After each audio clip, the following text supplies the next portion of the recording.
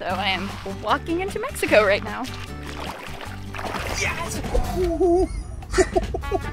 Oh my God, I can't believe we got in. This is one of the most bizarre travel experiences we've ever had. That is the United States. That is Mexico. I was a little worried about how long lunch took, but not a whole lot going on in this town. Buenos dias, travelers. I'm Justin. I'm Jess, and welcome to Big Bend National Park. We just were treated to the most spectacular sunrise right here in the Chihuahua Desert. We're on the west side of Texas, right along the Mexico border. Like so many RVers, Jessica and I love chasing national parks, and wow, Big Bend has absolutely blown our expectations out of the water. It is so beautiful. We just arrived here after 2 weeks in Guatemala. Be sure to check out our recent video from there. And it was kind of a busy trip, so it's been so nice to relax here, but honestly, we're kind of missing Latin America. And fortunately for us, Big Bend National Park, it's known for something especially unique. It's the only national park where you can literally walk from the park's borders into Mexico. Well, it does depend upon the height of the Rio Grande. Today, I suspect we're actually going to be taking a rowboat across instead of walking. But once we're there, we'll get to a tiny town called Boquillas del Carmen. There's a few restaurants there, a bar, some souvenir shops, maybe even some hot springs. So we're going to be exploring all that and taking you along with us. Adios! Adios! What is it called? No, it's not adios. What is it? How do you say, like, what does Speedy Gonzalez says? Arriba! Arriba! That's what it is. Let's go. Arriba! We are on our way to Big Bend, and there is a burro. He's coming. Hi, baby. Oh, That's me. oh my God, you made carrots. I don't have any carrots for you, but I do have love. Hi. That's so cool. It's like a wildlife safari. Yeah. Bye. Bye, baby. We're about 15 minutes away from the Boquillas port of entry, but I did want to note one important thing. It's not open every single day, and unfortunately, we learned that the hard way. We drove all the way here yesterday, which was a Tuesday, and it's only open during the winter hours, Wednesday through Sunday, 9 a.m. to 4 p.m. In the summer, there's even more limited hours, which is Friday through Monday, 9 a.m. to 4 p.m. If you're not back in the country by 4 p.m., you are not getting back in until the following day, which means you're going to have to spend the night in Boquillas. Well, and I guess if you're in Boquillas past 4 p.m. on Sunday, you're going to be spending at least 2 or maybe even 3 nights there, so don't make that mistake. Unless you want to have a little Mexico getaway. We have been carrying around this massive box of recycling for like 1,000 miles now, and it is surprisingly impossible to recycle in Southern America.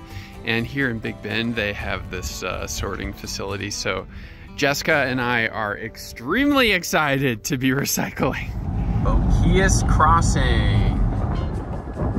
Uh-oh.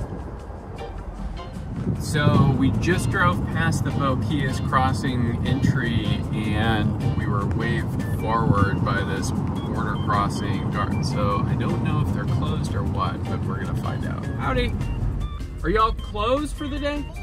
Oh, it's full. Oh, so just check back in a little bit. Are we able to park in an overflow and walk in? Oh, it's full. Oh, okay, okay. Okay. So they told us the overflow lot was full, but we saw some people walking out of the Boquillas crossing back towards the overflow lot. So we're gonna go see if maybe there's some availability. Wish us luck. So we've kept circling around the parking lot for the Boquillas port of entry, but it's all full. We keep seeing cars leave, and we just went up and asked the Border Patrol agent. He said that at 12:15 he's going to let in as many cars as have left in the parking lot. So we have 3 minutes and counting. We are about 100 yards away, and we are hoping to snag one of those spots. Okay, it's quarter after. He said quarter after, right? He said quarter after? He did say it's quarter quarter after. Are you gonna let us in? Yes! Shh. Be chill, be chill, be chill. Okay, come on. Great. Yes! so much.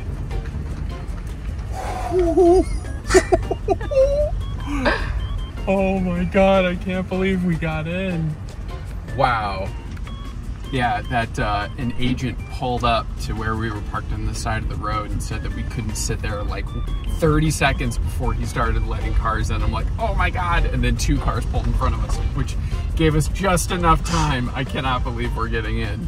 Wow, this is so chaotic. They let in all these cars and all the cars trying to leave or crossing each other at the same time. Yeah, they definitely need more parking spots at a minimum. But again, #1 rule, definitely get here early if you wanna go over to Mexico.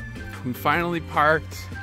We're not to the parking lot yet, but at least we got into the parking area and hopefully we'll be able to cross the border. If you've watched either of our 2 videos where we've picked up our last 2 trailers in Canada, you know that we have had an interesting history crossing borders. Now they are the US-Canada borders. Those Canadian border crossing guards are actually more ruthless than, yeah. But anyway, I'm really glad that we don't have our trailer with us today, and hopefully it'll be easier crossing on foot anyway.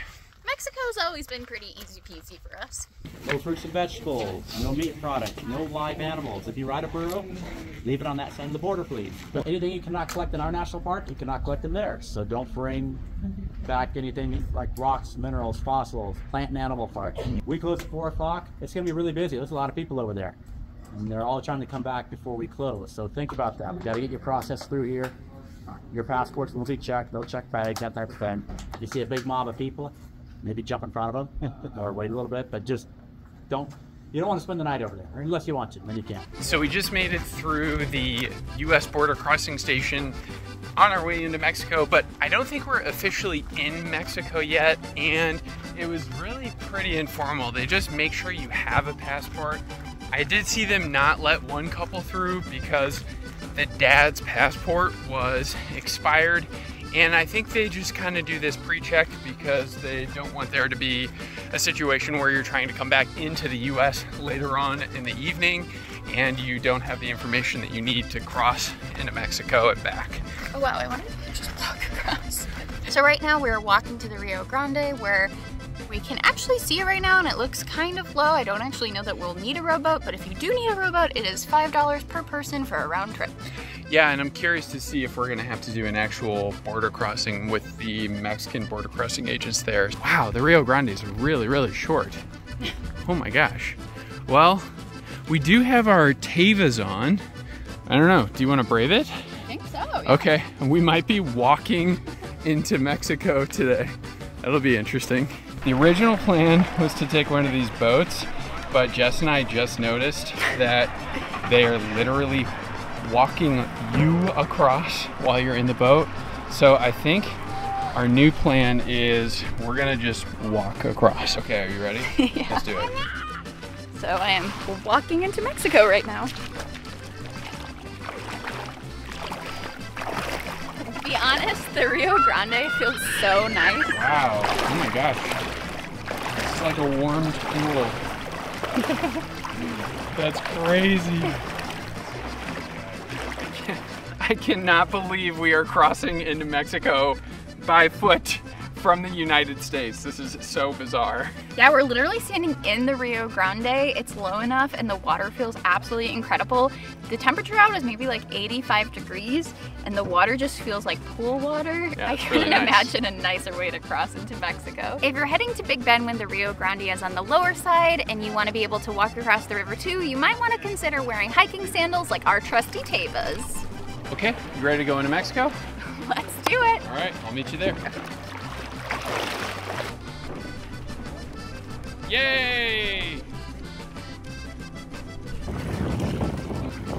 Welcome to Mexico.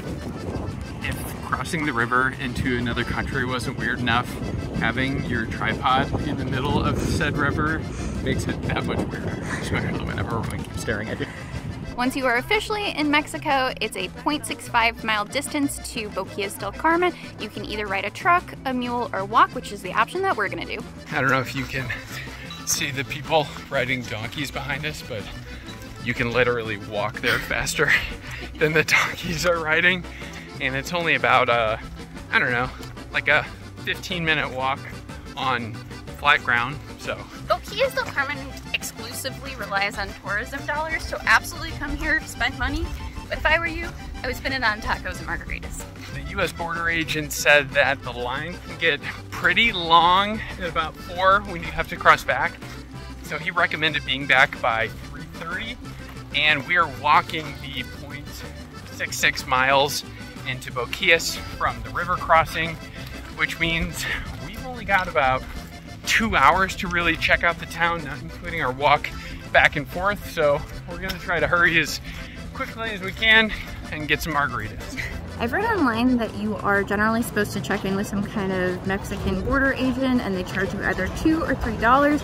However, when we crossed over the river, there wasn't anybody to take our money, so I guess have $2 to $3 ready per person, but if they're not here, I think it's okay to just carry on. So I think we've officially made it to the main drag, and there's not much going on, but there are a couple of restaurants. I think you got 2 restaurants and a bunch of different souvenir shops, but I will walk across the Rio Grande if it means authentic margaritas and tacos. Well, let's stop tacoing about it and get in there. While we're waiting for our food, we thought it would be a good time to tell you a little about the history of Boquillas del Carmen. This used to be an old mining town in the 1800s, but unfortunately by the early 19th century, the mining town had went bust, and this town originally had up to 2,000 people, which is now dwindled down to 200. It's believed in the 1930s that there was a push to make Boquillas del Carmen part of a huge international park between Big Bend and the town, but unfortunately that never came to fruition. However, this town now has become kind of integrated into Big Bend with over 10,000 visitors per year crossing over the river, just like we did. The town pretty much solely exists on tourism, and the prices here are pretty expensive. Margaritas at this restaurant are $11.50 US, but when in Boquillas, right? So we got some chips and salsa and tacos. We actually ordered 2 burritos, so they just gave us these to munch on while they remake the burritos. And it looks like the tortillas are homemade, so very excited about that. So we mentioned that the margaritas are a little on the expensive side, about $12, but at least they're pretty sizable and solid. We got our burritos. They look pretty cute with homemade tortillas, so ain't nothing wrong with that. I also found a bar that we should go to after this if we have time for a cerveza. I'm up for it. For 2 burritos, 2 margaritas, and chips and salsa, it costs $49, which is kind of expensive for Mexico, but the vibes are pretty cool, and you're right on the Rio Grande. I was a little worried about how long lunch took, but not a whole lot going on in this town, so I think maybe let's look at some tchotchkes. Yeah. Okay. Yeah, you can hide it too. What that means? Roxy? Roxy? I love the little tail wag. So cute. So it's 2:45. I think we've got like 15 minutes left. Do you want to go get a cerveza with me? Absolutely, and luckily, there's one bar in town. Can I get that one? Thank you.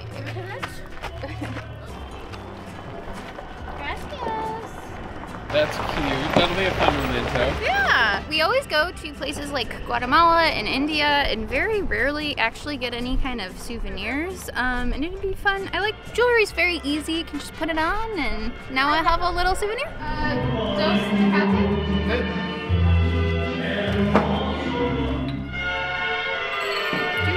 Cheers! So it's early March, which is still squarely in the winter, and it is extremely spicy outside. Like almost 90 degrees, I'd say. And sorry, it's just donkeys behind us.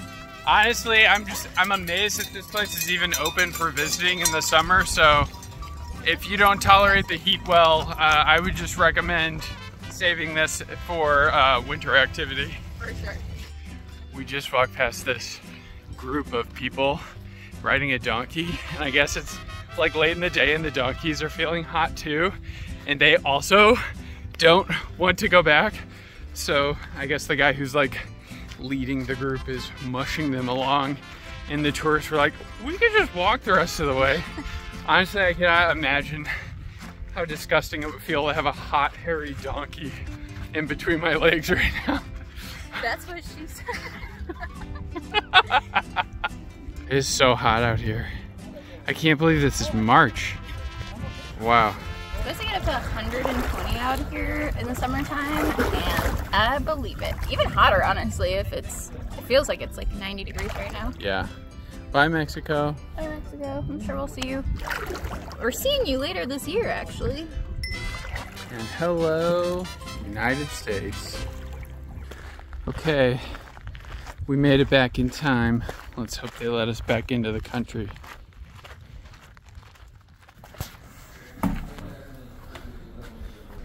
Hi. Is it going to be filmed? Okay. Well, we made it back across the border. They wouldn't let us film inside, which is understandable, but you'll just have to trust us because, wow, there's the American flag. It was a pretty seamless process, and we've read before that they just call in your kind of passport information to the Border Patrol in El Paso, but they really just took our passports, went behind the scenes, and then maybe 30 seconds later, we're back in the United States. It was actually kind of interesting. Jess asked the border agents how many people went to Boquillas today, and they estimated it's about 560. And they said typically it's anywhere from 60 to 600 people, depending on how busy it is. This weekend is particularly busy because it happens to be spring break, so they had a lot of people come through. It's important to note that besides the restaurant, souvenir shops, and bar, there is other stuff to do in Boquillas. There's hot springs, dunes, and even rafting kind of adventures, but obviously those types of things would take longer than the couple hours that we had. So if you want to go on a full-blown adventure, just make sure that you plan for a full day or even a couple days over there. And there is a hotel in Boquillas, so if you want to stay for more than one day, you're more than welcome to do that. So we're going to be in Texas for a couple more weeks, so we're still going to have plenty of adventures, so if you want to check out those, be sure to like and subscribe to this video. And until next time, we'll see you down the road. Adios. Adios.